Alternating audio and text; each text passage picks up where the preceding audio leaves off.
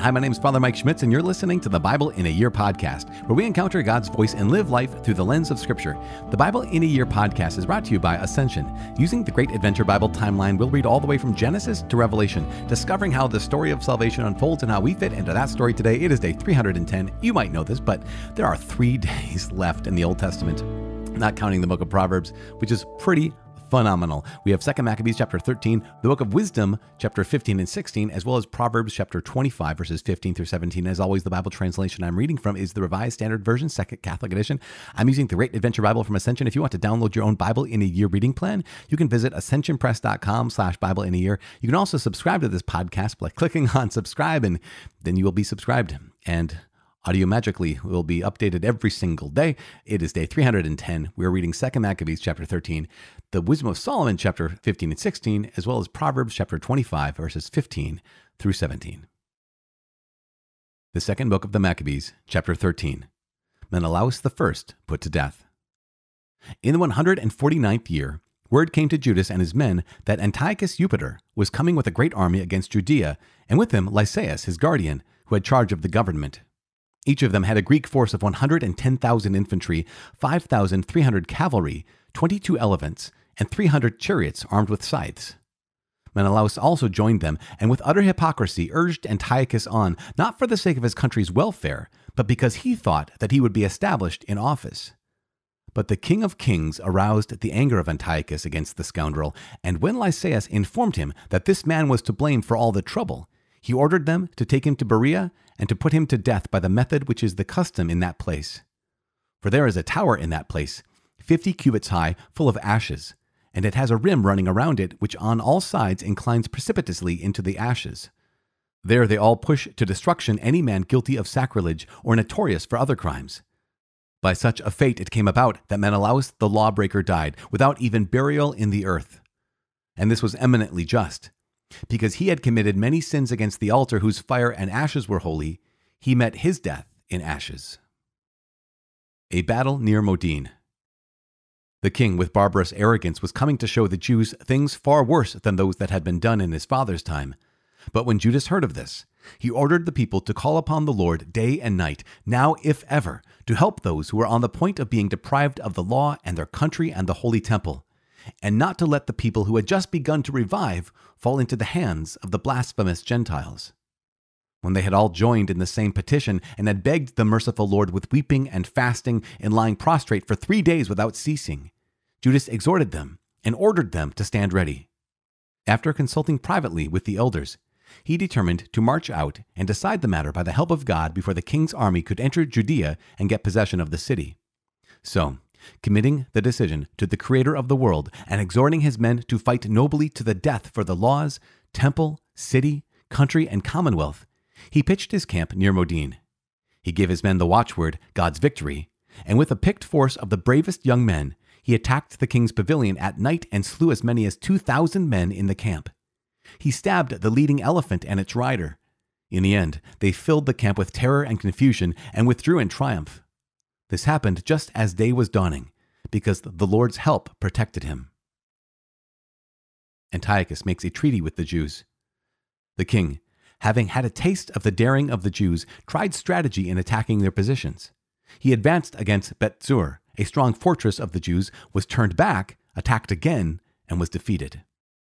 Judas sent into the garrison whatever was necessary. But Rhodocus, a man from the ranks of the Jews, gave secret information to the enemy.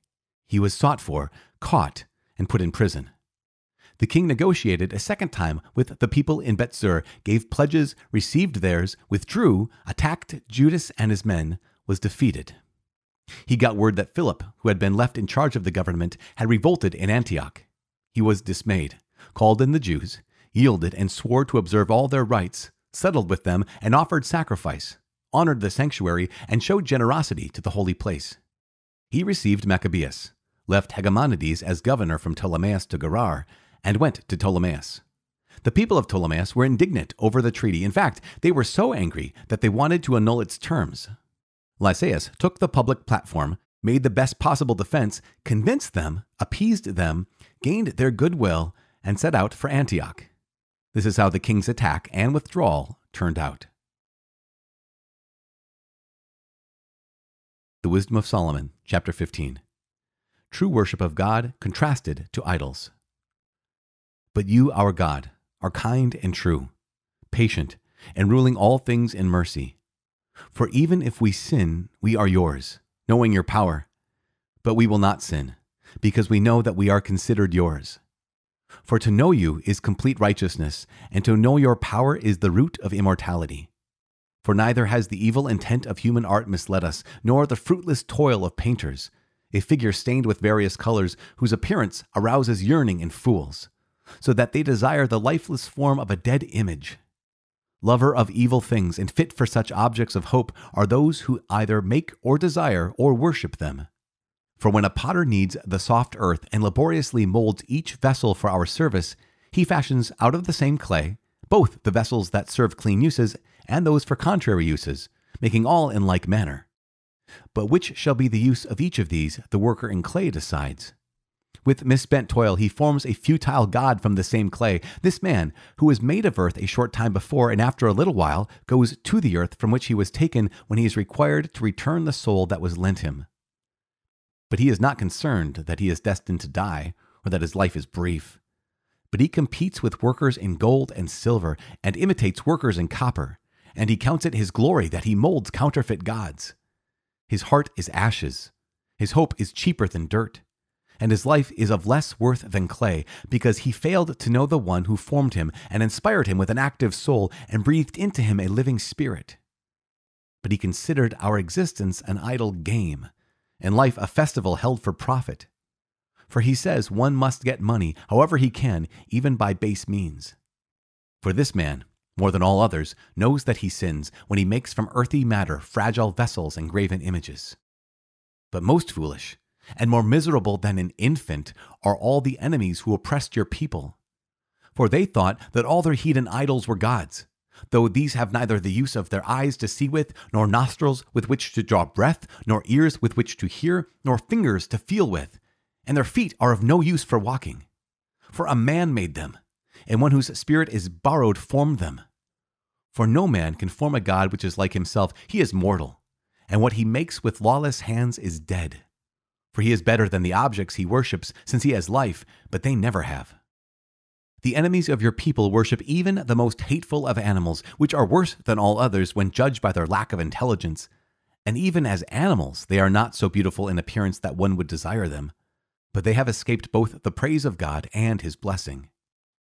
Chapter 16. Therefore, those men were deservedly punished through such creatures, and were tormented by a multitude of animals.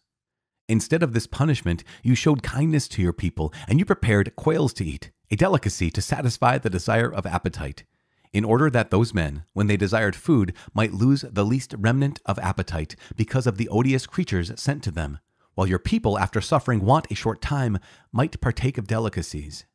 For it was necessary that upon those oppressors inexorable want should come, while to these it was merely shown how their enemies were being tormented.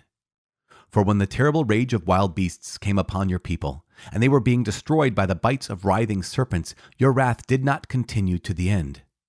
They were troubled for a little while as a warning, and received a token of deliverance to remind them of your law's command. For he who turned toward it was saved, not by what he saw, but by you, the Savior of all. And by this also you convinced our enemies that it is you who deliver from every evil. For they were killed by the bites of locusts and flies, and no healing was found for them, because they deserved to be punished by such things. But your sons were not conquered even by the teeth of venomous serpents, for your mercy came to their help and healed them. To remind them of your oracles they were bitten, and then were quickly delivered, lest they should fall into deep forgetfulness, and become unresponsive to your kindness. For neither herb nor poultice cured them, but it was your word, O Lord, which heals all men. For you have power over life and death. You lead men down to the gates of Hades and back again. A man in his wickedness kills another, but he cannot bring back the departed spirit, nor set free the imprisoned soul. To escape from your hand is impossible. For the ungodly, refusing to know you, were scourged by the strength of your arm, pursued by unusual rains and hail and relentless storms, and utterly consumed by fire. For, most incredible of all, in the water, which quenches all things, the fire had still greater effect, for the universe defends the righteous. At one time, the flame was restrained, so that it might not consume the creatures sent against the ungodly, but that seeing this, they might know that they were being pursued by the judgment of God. And at another time, even in the midst of water, it burned more intensely than fire to destroy the crops of the unrighteous land. Instead of these things, you gave your people the food of angels. And without their toil, you supplied them from heaven with bread ready to eat, providing every pleasure and suited to every taste. For your sustenance manifested your sweetness toward your children, and the bread, ministering to the desire of the one who took it, was changed to suit everyone's liking. Snow and ice withstood fire without melting, so that they might know that the crops of their enemies were being destroyed by the fire that blazed in the hail and flashed in the showers of rain. Whereas the fire, in order that the righteous might be fed, even forgot its native power. For creation, serving you who have made it, exerts itself to punish the unrighteous, and in kindness relaxes on behalf of those who trust in you. Therefore, at that time also, changed into all forms, it served your all-nourishing bounty, according to the desire of those who had need, so that your sons, whom you loved, O Lord, might learn that it is not the production of crops that feeds man, but that your word preserves those who trust in you. For what was not destroyed by fire was melted when simply warmed by a fleeting ray of the sun, to make it known that one must rise before the sun to give you thanks, and must praise to you at the dawning of the light. For the hope of an ungrateful man will melt like wintry frost, and flow away like wastewater. The book of Proverbs, chapter 25, verses 15 through 17. With patience a ruler may be persuaded, and a soft tongue will break a bone. If you have found honey, eat only enough for you, lest you be sated with it and vomit it. Let your foot be seldom in your neighbor's house, lest he become weary of you and hate you. Father in heaven, we give you praise. Thank you so much. Thank you for your word. Thank you for this day. Thank you for constantly bringing us back again and again, that you might remind us that you not only love us, not only that you are interested in us, but in the most mysterious way, you have a destiny for us. You have a destination you want us to reach, that you have, in some ways, we can maybe say a plan, that hope, that desire, that will that you have for us is that we live forever with you, that we live this life with you, and that we live forever with you. Help us to say yes to your will today. Help us to say yes to this destiny for our eternity. And we make this prayer in the name of Jesus Christ, our Lord. Amen. In the name of the Father, and of the Son, and of the Holy Spirit. Amen. You know, sometimes we have the book of Proverbs, and it's just kind of one of those Proverbs you have to recover, or like, what's the word? Reread. And we had 3 today, or kind of 3 that I think were really remarkable and worth commenting on. Here we go. The first is chapter 25, verse 15. With patience, a ruler may be persuaded, and a soft tongue will break a bone. There's that sense of, if you've ever seen the movie Shawshank Redemption, you realize there's this pressure in time, right? Pressure in time is what Andy Dufresne, one of the characters in this movie, that's all he needed to get from a place of slavery or a place of imprisonment, a place of being caught, to a place of freedom. Pressure in time. And here's the book of Proverbs saying more or less the same thing. With patience, a ruler may be persuaded, and a soft tongue will break a bone. There's that sense of being able to say, there is such a thing as pressure over time that can accomplish great things. And one of the things we realize is here we are on day 310, and this is pressure over time. That, day 1 might not have been blow your socks off kind of day, or even 90 days journeying through the prophets might not have been, inspiring every single moment. But that pressure over time and being patient and allowing God's word to bring his will to fulfillment in your life is remarkable, right? And so then the next one is, if you have found honey, eat only enough for you, lest you be sated with it and vomit it. And I think that's just, that makes sense. My mom and dad would always say that my eyes were too big for my stomach. We would go up to the buffet line and just, overload on the good foods that I thought would be incredible to eat. And there's just so much of it. And yet there's something to be said for knowing when to quit, knowing when to stop, right? Knowing when enough is enough. And not only obviously when it comes to food, but when it comes to even other good things. There's something about, we heard it in the book of Wisdom today, and we've talked about this before. In the book of Wisdom, it talks about, here are all these good things surrounding us, and people make gods out of them. People make idols out of them, and entrust their hearts and their lives, their security, their protection, their future to these idols that are images of human beings or images of God's creation, animals, even things that are not attractive, like things that you wouldn't even desire, basically saying you might even make gods out of alligators or crocodiles, I guess, whatever's over there in the Far East or Near East, or make gods out of snakes, like, or flies. I mean, remember when we went through the gods that the Lord God defeated in Egypt to set his people free, there were gods involving pestilence, gods of cows, gods of, as I said, flies, and you have snakes and serpents. You realize that here we are stooping so low as to being willing to worship something that has no power, no ability, and not even any nobility. And that's a unique thing, that not only does it have no ability, it has no nobility. And how often is that the case for us? I know how many times in my life I have treated certain things or even people in the place of God. I put them in the place of God in my life. Remember, we talked about this, that we don't make gods typically out of bad things. We take good things and make them into ultimate things. We take good things and make them into God's chief rivals for our hearts. And the question we get to ask is, what is God's chief rival for my heart? Probably, and your heart, probably it's not a image carved in stone or an image carved out of wood or image carved out of clay, like it's talked about in the Wisdom of Solomon today. But it is most likely something. How do you identify it? You identify it by asking, who or what is God's chief rival for my heart? Who or what is God's chief rival for my time? Because we realize that our relationship with God is the kind of relationship that does not tolerate rivals. As we know this, we know that marriages are the kind of relationship that don't tolerate rivals. That is, husband and wife are married to each other to have someone of interest, to have someone on the side, to have another person competing for one's heart. That does not amount to a healthy relationship.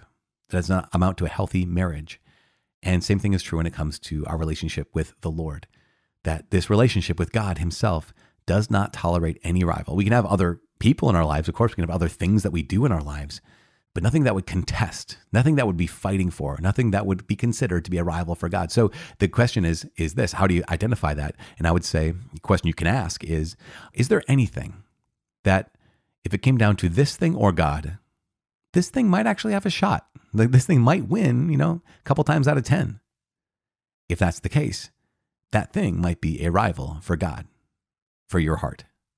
And so, so in this neck of the world, in this neck of the country, we have, sports is kind of a big God. When I work with a lot of junior high school students, college students, sports becomes that chief rival. So here's a family. We have a tournament this weekend, so we're not able to make it to Mass. Okay, you just identified your idol.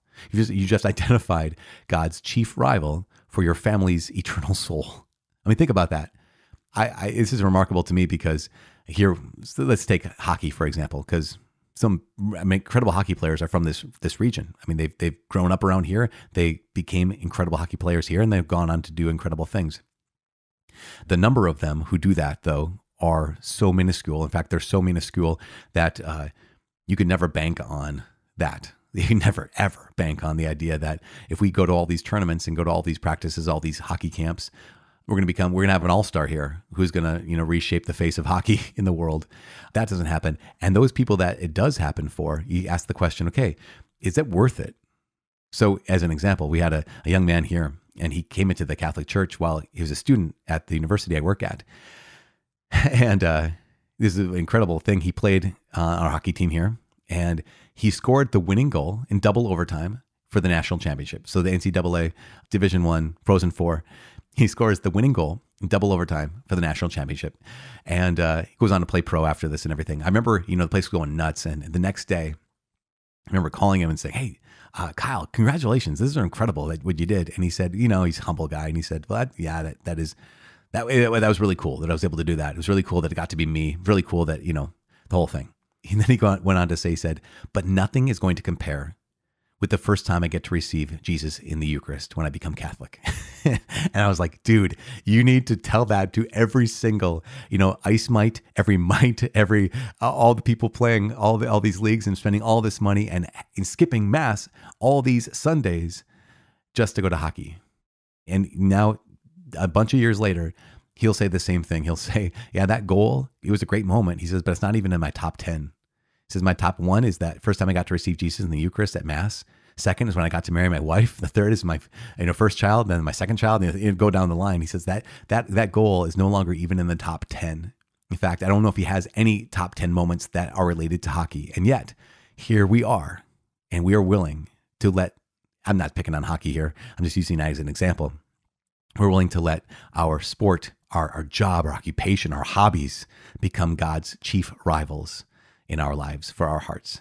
And that seems to me, like the book of wisdom would say, it seems to me to be foolish. So that's the sermon for today. That's all I got to say, though. But I want to let you know that I'm praying for you, and I hope that you're praying for me. My name is Father Mike. I cannot wait to see you tomorrow. God bless.